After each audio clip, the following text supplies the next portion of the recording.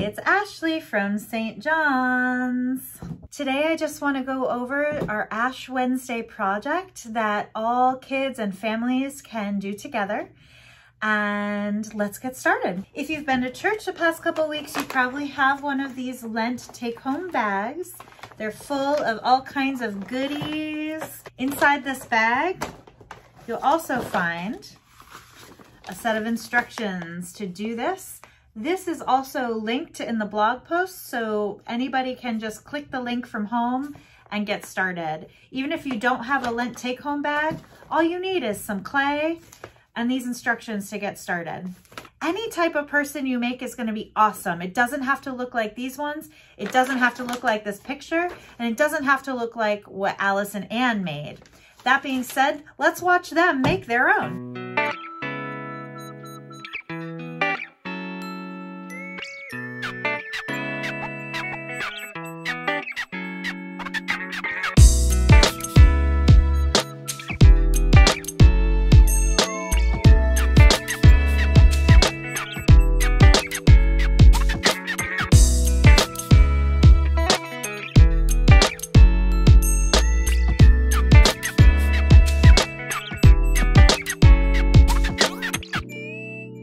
Oh my goodness, aren't they so fun to watch? So all of our clay figures got made here at church, and here they are right now. And I'm going to take a second and color them in with different skin tone colors. So why don't you do the same? One note is that this is going to take several steps. You're definitely going to have to form your clay person and let them sit and dry for several days. Even now, this still has a little squishiness. This clay completely dries solid in 3 full days. So once you've created your clay figure, you can let it sit and hang out. You can think about who that clay figure is, where they came from, what they like to do, what their name is. And then about 3 days later, once they're fully hardened, you can go ahead and use your crayons that are in your Lenten bag to color them in.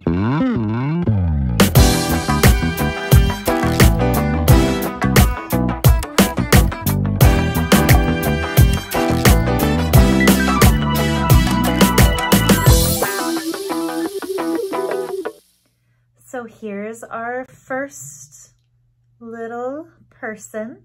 And one of the things that's really cool about working with clay is we can shape and form these clay figures into really anything we can imagine. It doesn't really matter what you decide to make. Amos made some turtles. Isa made these really cool flat people. Everybody might make something totally different, and it might not look like this at all, and that's fine. But something that we can think about as we're crafting these little clay figures is maybe where are they from?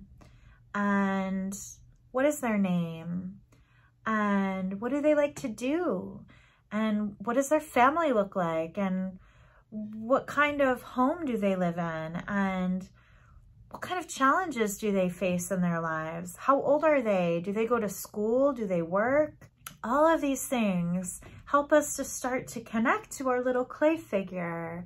And also remember that we are kind of like God's clay figures.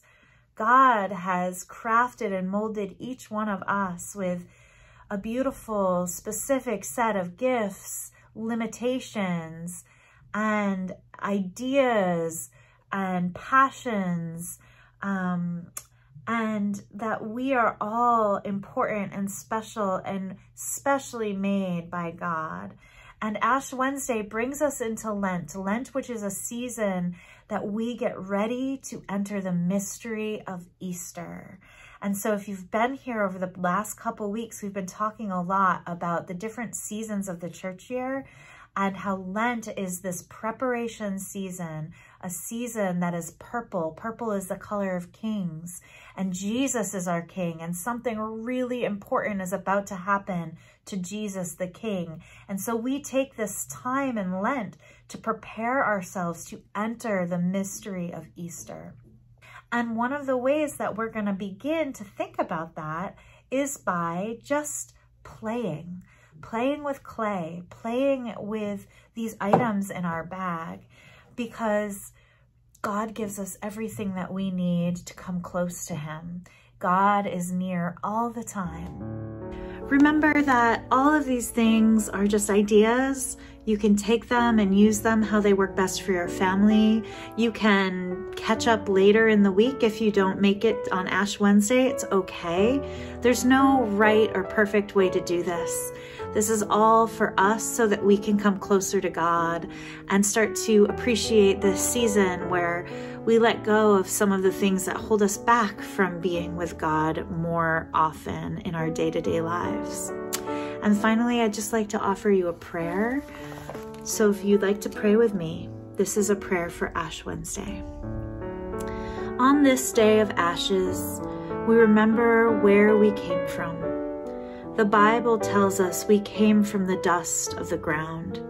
Science tells us we came from the stuff of stars. May we believe in the mystery of both.